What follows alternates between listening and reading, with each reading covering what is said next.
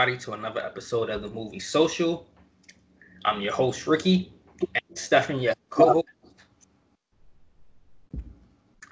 And so tonight, we're going to talk about episode 2 of the Snowpiercer, which airs Sundays at 9 on TNT.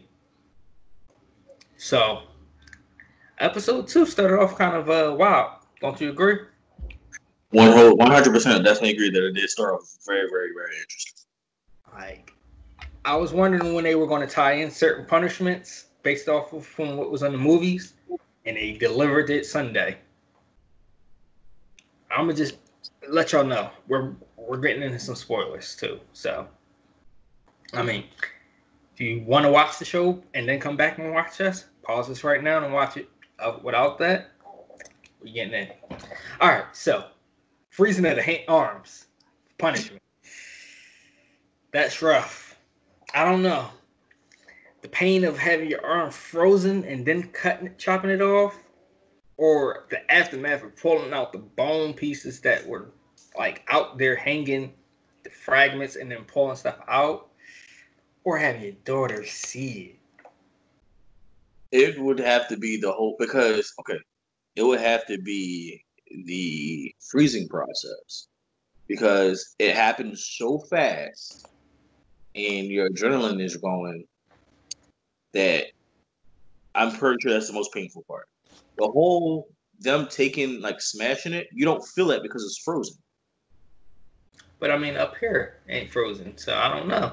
No, the only thing that wasn't frozen, like, I get it, like they did it this way, like, yeah, it was like she had no feeling. Bless you. The nurse was dead. There was no blood rushing to it. The bone was dead. So when they smashed it, I'm pretty sure she didn't feel it. The most painful is going to be two things.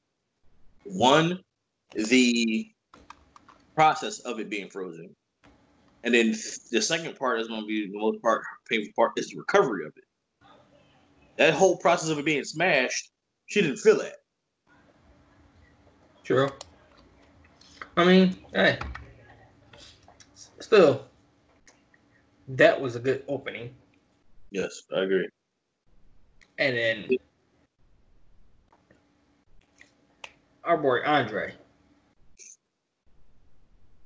What can I say, man? Gets to go back to his ex, even though I kind of question that one. I mean, he wanted some, he got some, but she left you. I don't know. I mean, she left him at a vulnerable moment. They stuck back there in the tail, and you just gonna up and leave him just to get to third class. Like, so when it comes to their relationship at this very point in time, you're getting bits and pieces of their relationship. You're not getting exactly what happened, what occurred, and so forth. You're getting bits and pieces. Just smashed. So yeah, as I was saying, like all he did, like their relationship is bits and pieces. But at the end of the day, all he did was smash. That was it. I mean, he keeps saying he's gonna go back to the tail no matter what, but I don't know. He already proves he already has a soft spot for her, so. I mean, yeah, they were together before the world went to hell. He was married. Yeah. So, but, I mean, if you think about it in this situation, right? You've been with Jazz for God knows how long. If something was like that happened and you see Jazz around, you still would have a soft spot for Jazz? First of all, you leave me during this type of situation. I made sure we got on that train. I got us there. Got us on the train. And then you gonna leave me because things got rough in the back? Some people are for it, some people aren't. We not, nah. We the last surviving people, and then on top of that, you gonna tell me that you were gonna accept the rigged lottery to have a child with this dude before he was murdered? Nah. But let's talk about that next. That crime is becoming very serious. And the fact that they found the different body parts in the meat freezer. That's a whole topic right here. Because first of all, they uncovered cannibalism on multiple levels. And then come to find out he's a snitch for Wolford Industries, basically. Mm-hmm. And possibly could be the reason why he was killed. Gotta wait to find out that part, if that remains to be true. But starting to get deep into all these lies and mysteries within the first class, second class, Wolford Industries, and third class, and Tales. It's kind of culminating a great show. So this is what I'm going to do, okay? I want you to mark it. What's today? The 25th of May. What's the word I'm looking for? My prediction of what's going on so far, of how this is going to end. I could be totally wrong, but this is just my predictions. He was killed because he found out that Mr. Wilford is not Mr. Wilford. I thought about that too. Threatening to tell, and that Mr. Wilford, we all know it is, low key got, oh yeah, let's get him, let's eliminate him or whatever the case may be. So it's gonna be like, oh, she is the one who put out the hit on him, but wanted to make it seem like she's actually doing the work to find the real killer, when actually she was behind it, everything. Because there is no Mr. Wilford, as we already know. Yeah, but So, I mean, that's my prediction. It was her all along. I don't see that coming out, because why do the investigation? Especially when you know he's a bloodhound for this type of stuff. Well, the reason why you do the investigation, because, okay, you do the investigation, you're making it seem as if, all right, I'm going to have Andre look for the killer to make it seem like, to try to distance myself from it. Because again, if for example, if you think about it, if the person, like, if she was behind it and she didn't want nobody to find out, you would do something like this. But if you just didn't care, then you wouldn't even go through all this process. She wants to make it look like it's order and like it's some type of structure there, which is why she's doing this whole investigation. But I mean, again, I could be totally wrong.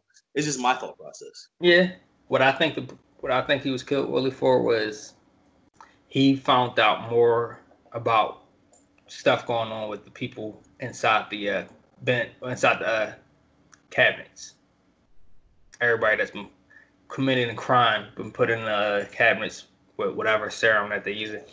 I think it's more to it because the doctor seems a little shady about the whole research and everything else about it, especially when they were trying to work the other chick up who originally was the one charged for first murder. And I think that is a bit deeper in that. And I think that's what got him killed.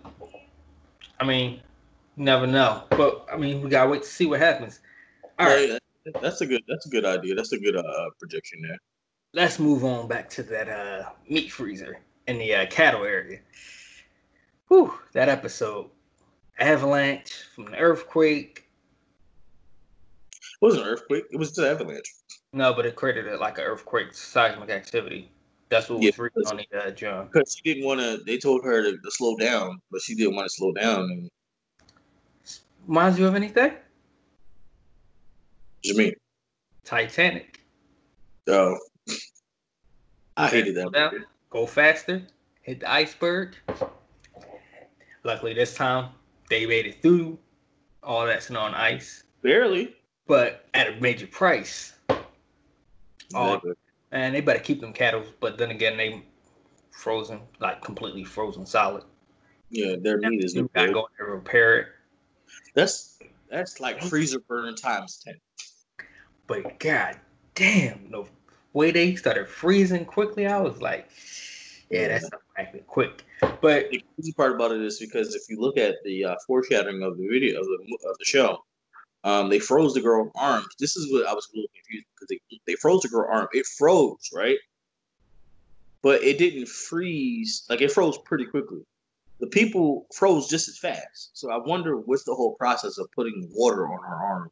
Was it to make it painful? Because it seemed like they wasn't pain too when they froze. I mean, I think they try to make it maximize the pain and maximize it being frozen. Okay. But I mean, I could be wrong. Gotta wait to see on that part. But now that they grab the kids to be apprentices, it's gonna be interesting how that plays out too.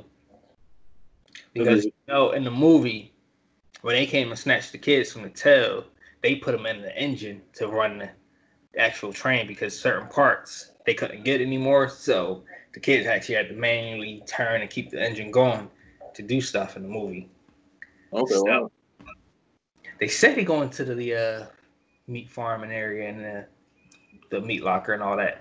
God would see if that comes true. That's gonna be interesting. And now we see more of an issue with first class bickering and debating. That's gonna be something to watch later on in the series to see how Agreed. class starts acting towards everything. I agree. It's definitely like the first class. I see that there's a lot of people in first class who have a lot of motives. Well, I mean, most rich people do. Like have a lot of bad motives.